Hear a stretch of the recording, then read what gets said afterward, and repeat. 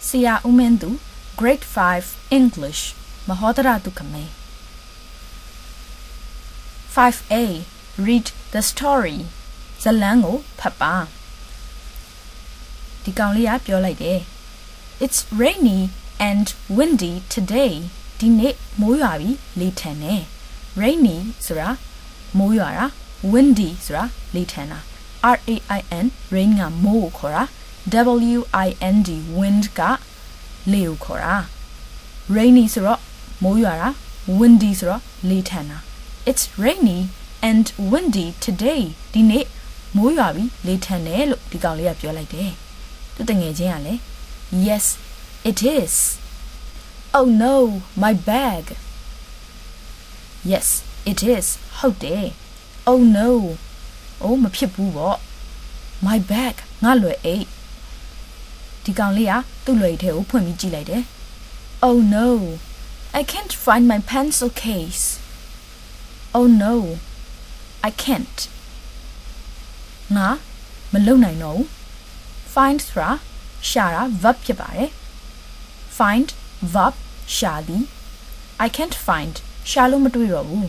My pencil case ငါကွန်ပါဘူးကို. Pencil ဆိုတာကခဲတံကိုခေါ်တာဖြစ်ပါတယ်. Case ဆိုတာကအိတ်ကိုခေါ်တာဖြစ်ပါတယ်. အိတ်တွေဘူးတွေကွန်ပါဘူးဆိုရင် pencil case လို့ခေါ်ပါတယ်. Oh no, I can't find my pencil case. Oh no ငါကွန်ပါဘူးကိုရှာလို့မတွေ့တော့ဘူး. ဒီမှာသူရှာနေပြီ. ရှာနေနဲ့သူလန့်អော်လိုက်တယ်. Bobo, did you see my pencil case? Bobo, Bobo ရေ Did you see တွေ့မိသေးလား My pencil case ငါကွန်ပါဘူးကို. Bobo ကသူတငယ်ချင်းကိုလှည့်ကြည့်ပြီးတော့ပြောလိုက်တယ်. No, I didn't. Let's go. We're already late for class. Hurry up. No. I didn't. ငါမတွေ့မိဘူး. သူက did you နဲ့မေးလိုက်တော့ I didn't ဆိုပြီးတော့ပြန်ဖြေလိုက်တယ်. ဒီလိုမျိုး helping verb နဲ့စတဲ့မေးခွန်းတွေကို yes no နဲ့ဖြေရတယ်. သူက helping verb လေးကိုသုံးထားတာဖြစ်တဲ့အတွက် open question ပုံစံမျိုးနဲ့မဖြေရဘူး. yes no ပုံစံမျိုးနဲ့ဖြေရတယ်. No, I didn't. Did you ဆိုတော့ I didn't. you ကို I ပြောင်းရှေ့ကိုပို့. သူမတွေ့ဘူးဆိုတော့ no ဆိုတော့ညင်းရမယ်. နောက်မှာ not ထည့်ရမယ်. did ကို not ထည့်လိုက်တော့ no I did not ဒါမှမဟုတ် तू ကအမြန်ပြောတာဖြစ်တဲ့အတွက် no I didn't ဆိုပြီးပြန်ပြောလိုက်တာဖြစ်ပါတယ်. အမြန်ပြောရင် did not က didn't ဆိုပြီးဖြစ်သွားတယ်. didn't.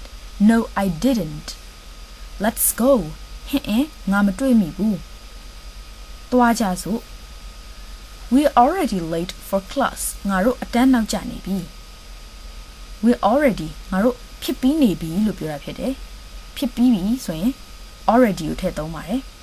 Late နောက်ကျတာ. We're already late ငါတို့နောက်ကျပြီးနေပြီ. For class အတန်း. We're already late for class ငါတို့အတန်းနောက်ကျနေပြီ. Hurry up မြန်မြန်လုပ်. Hurry up ဆိုတာမြန်မြန်လုပ်လို့ပြောတဲ့စကားလေးဖြစ်ပါတယ်. သူတို့เนี่ยအတန်းနောက်ကျတော့အခန်းဝမှာပြုတ်နဲ့ဆရာမကိုလာပြီးတော့ပြောပါပြီ. May I come in teacher ဝင်ပြုပါဆရာမ. တခုခုခွင့်တောင်းရင် may I နဲ့သုံးတယ်. ဒီမှာလဲ teacher ကို तू ကနောက်ကျနေတဲ့အတွက်ပြုတ်နဲ့ခွင့်တောင်းနေပြီ. May I come in teacher ဝင်ပြုပါဆရာမ. Come in. You're late. Come in ဝင်ခဲ့ပါ. You're late. သားတို့နောက်ကျတယ်. Late ဆိုတာနောက်ကျတာကိုခေါ်တာဖြစ်ပါတယ်. တခါလဲဆရာမကဆက်ပြောတယ်. Take out your English textbook and turn to page 6. Take out ဆိုတာထုတ်ခိုင်းတာ. Your English textbook. English စာဖတ်စာအုပ်. Textbook ဆိုတာဖတ်စာအုပ်. Take out your English textbook. English ဖတ်စာအုပ်ကိုထုတ်. And ပြီးတော့ turn to page 6. 10 ဆိုတာဖွင့်တာ. To page 6 စာမျက်နှာ6ကို.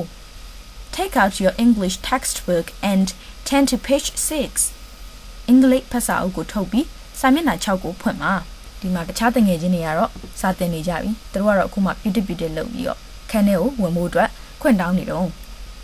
သူကသူ့ရဲ့ pencil case ကျန်ခဲ့တာဖြစ်တဲ့အတွက်သူတငယ်ချင်းစီကနေပြီးတော့ pencil ငှားရတော့မယ်. May I borrow a pencil please? ကျေးဇူးပြုပြီး ခဲရန်တစ်ချောင်းလောက်ငှားနိုင်မလား please ဆိုရက်ကျေးဇူးပြုပြီးဆိုတဲ့စကားလုံးလေးကလိုအပ်ပါတယ်ဒါလေးမပိုင်ရိုင်းနေလို့သတ်မှတ်ပါတယ်အဲဒါကြောင့်တစ်ခုခုကိုခွင့်တောင်းတဲ့အခါတစ်ခုခုကိုငှားဖို့လမ်းပြောတဲ့အခါမှာ please ဆိုတာလေးကိုထည့်သုံးရပါတယ်နိုင်ငံခြားမှာဆိုရင် please ဆိုတာလေးကို magic word လို့ခေါ်ပါတယ်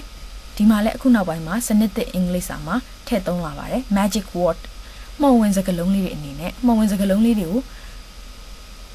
magic word လို့ခေါ်ပါတယ်ဒီစကားလုံးလေးတွေကိုသုံးတဲ့အခါမှာလူကြီးတွေကပို့ပြီးတော့လှုပ်ပေးခြင်းတယ်တငယ်ချင်းချင်းဆိုလည်းပို့ပြီးတော့လှုပ်ပေးခြင်းတယ်အဲဒါကြောင့်သူတို့ကိုမှော်ဝင်စကားလုံးလေးတွေ magic word လို့ခေါ်တာဖြစ်ပါတယ်ဒီမှာလည်း please ဆိုပြီးတော့သူကမှော်ဝင်စကားလုံးလေးကိုသုံးပြီးတော့ပြောလိုက်ပါတယ် may I borrow a pencil please may I ဆိုတော့ခွင့်တောင်းတာ borrow ငှားတာ a pencil ခဲရန်တစ်ချောင်း may I borrow a pencil ခဲရန်တစ်ချောင်းလောက်ငှားနိုင်မလား please ကျေးဇူးပြုပြီး may I borrow a pencil please ကျေးဇူးပြုပြီးခဲရန်တစ်ချောင်းလောက်ငှားနိုင်မလား sure here you are ရတာပေါ့ရော့ဒီမှာ thanks ကျေးဇူးပါဒီမှာဆရာမစာသင်နေနဲ့ကလေးတွေကိုလှည့်ပြီးတော့စကားပြောလိုက်တယ် okay let's have a lunch break okay မုတ်စားဆင်းဖို့ရနာကြပါစို့သူကနေပြီးတော့လမ်းပြောလိုက်တယ် let's go to the canteen ကျောင်းမုံဆိုင်ကိုသွားကြစို့ good idea အဲ့ဒီအကြံကောင်းတယ်သူတငယ်ချင်းကဆက်ပြောလိုက်တယ် look it's sunny now let's play football after lunch look ကြည့်ပါဦးတခုခုဟဲ့အောင်ကြည့်အောင်လို့ပြောချင်ရင် look ဆိုပြီးတော့ပြောလို့ရတယ် it's sunny now အခုနေတာနေပြီနေတာတာကို English လို့ sunny လို့ခေါ်ပါတယ် it's sunny now အခုနေတာနေပြီ let's play football ဘောလုံးကစားကြစို့ let's ကစို့ let's play ဆိုတော့ကစားကြစို့ let's play football ဘောလုံးကစားကြစို့ after ပြီးတဲ့နောက်မှာ lunch နေ့လယ်စာစားပြီး let's play football after lunch နေ့လယ်စာစားပြီးဘောလုံးကစားကြစို့ look it's sunny now let's play football after lunch ကြည့်ပါဦးအခုနေတာနေပြီနေ့လယ်စာစားပြီးတော့ဘောလုံးကစားကြစို့